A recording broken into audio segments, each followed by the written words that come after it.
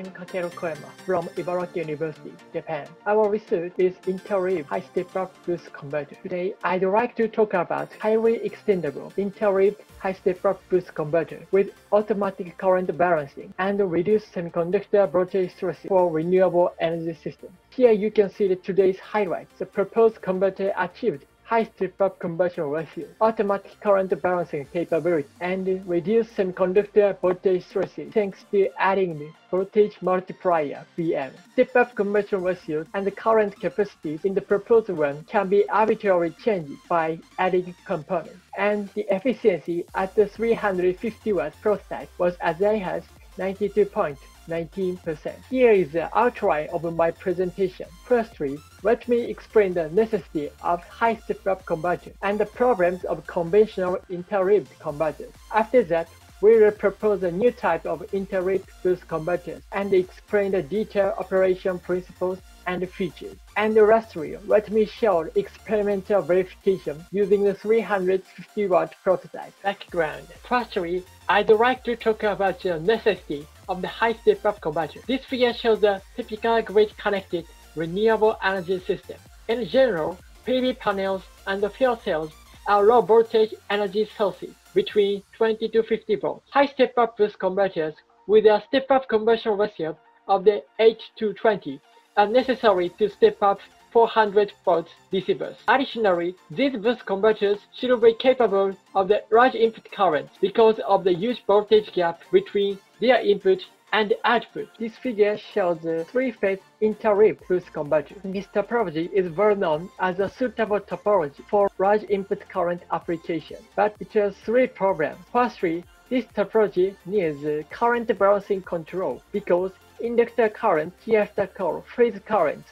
are imbalanced due to component tolerances and mismatched duty cycles D among phases, resulting in the current concentration and increased current stresses of components. Thus, to balance phase currents, additional feedback control loops and current sensors are required, increasing the system complexity and cost. Secondly, the voltage stresses of switches and diodes in this topology are equal to a full output voltage Vout. In general, switches on resistance and diodes forward voltage are proportional to this breakdown voltage. Consequently, high voltage stresses of switches and diodes tend to be lower power conversion efficiencies of converters. Finally, this topology has to operate with an extremely high D operation. As you can see, step-up conversion ratio of this topology, D is required greater than 0.88 to step up between 20 to 50 volts into 400 volts. The extreme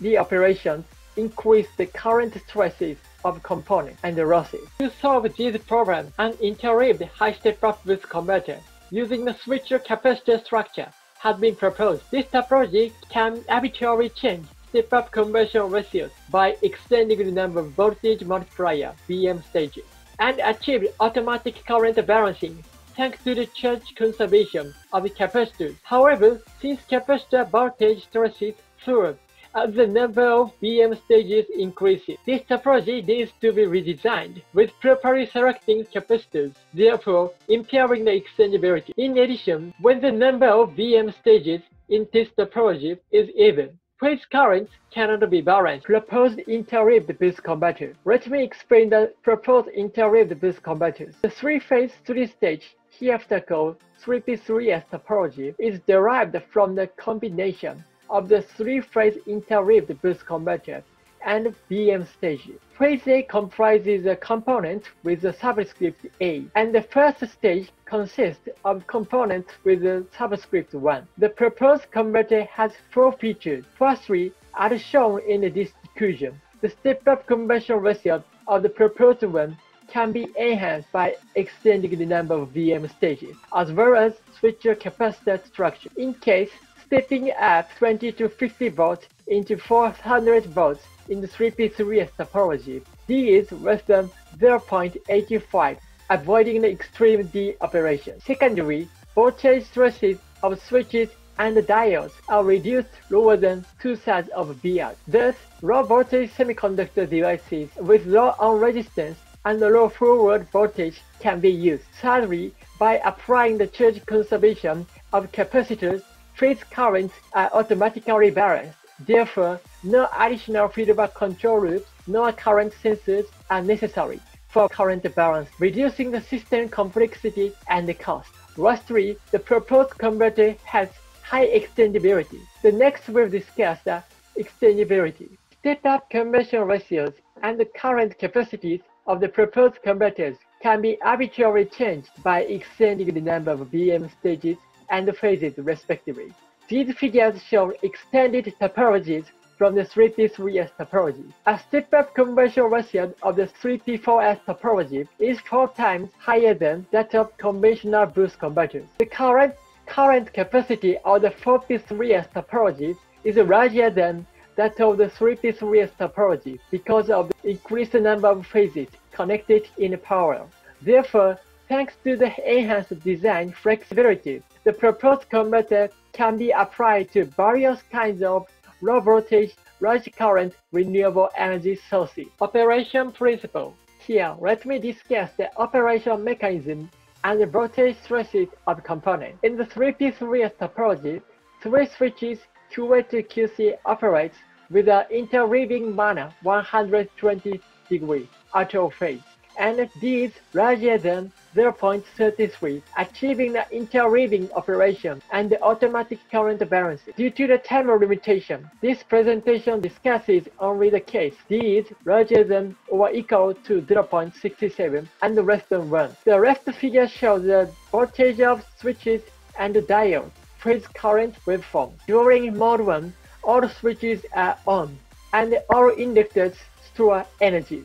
In mode 2, QA is turned off. When the current flowing down capacitors is defined as a charge. ILH charges capacitors in phase A and discharges capacitors in phase C. The voltage of CA1 is equivalent to the output voltage of the ordinary boost converter and is reading over 1 - D.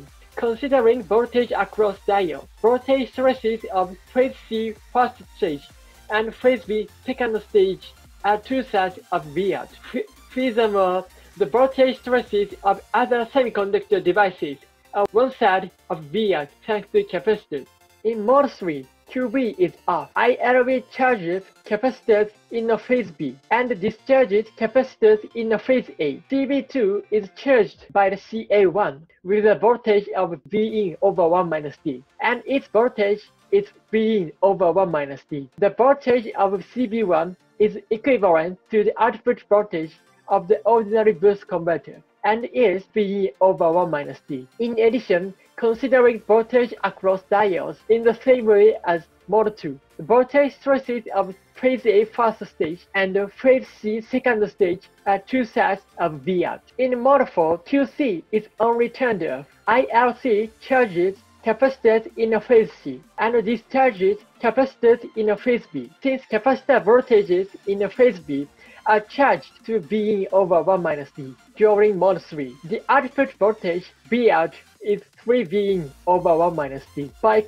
considering voltage across diodes, voltage stresses of phase A second stage and phase B first stage are 2/3 of Vout. In summary, except for the input and output smoothing capacitors, all capacitors are charged to the Vin over 1 - D. Therefore, the step-up conversion ratio of the 3P3S topology is 3 times higher than that of conventional boost converters. In addition, thanks to capacitors, voltage stresses of semiconductor devices are reduced less than 2/3 of Vout. Finally, I'll explain the current balancing mechanism. In the proposed converters, phase currents can be automatically balanced thanks to the charge conservation of BM capacitors. On the other hand, since currents flowing through the capacitors are branched at each node, these currents are different. That's why we are unable to prove the current balancing mechanism from the current flow. So, as shown in the equivalent circuit, we will verify the current balancing mechanism by deriving the amount of charge, applying the charge vector analysis. The amount of charge flowing through the capacitors is derived from the charge vector analysis. These figures show equivalent circuits and current flows in modes 2, 3, and 4. To first current flow at A to F nodes, the following equations are yielded. Due to the time limitation, the detailed calculation is omitted. Although, assuming that the load is a constant current source and defining output current Iout as follows, the equation 2 and 3 are derived respectively. Thus, this determinant is derived by combining these equations. The amounts of charge stored capacitors in the phase A to C, QA to QC are equal from this determinant. As shown in this equation, the amount of charge is converted into the current. Therefore, all average currents ILA to ILC are equal in this equation, demonstrating the automatic current balancing capability of the proposed converter. Experimental verification.